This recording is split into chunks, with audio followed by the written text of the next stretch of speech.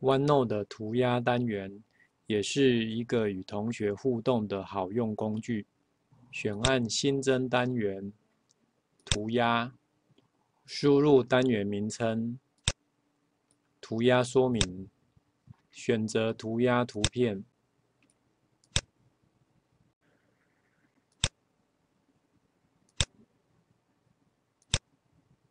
调整图片显示范围，按下确定，最后按下储存。这样涂鸦单元就完成了。请记得按下发布，才能在课程或是群组中看到最新的内容。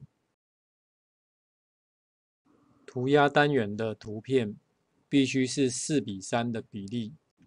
我们可以利用免费的影像处理软体，如 PhotoCap， 将档案开启后，到影像、版面大小，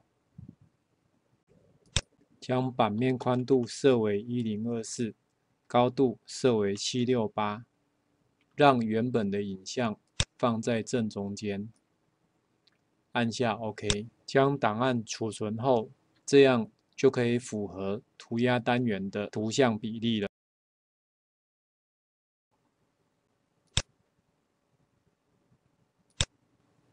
选按直线绘图工具，就能开始作答。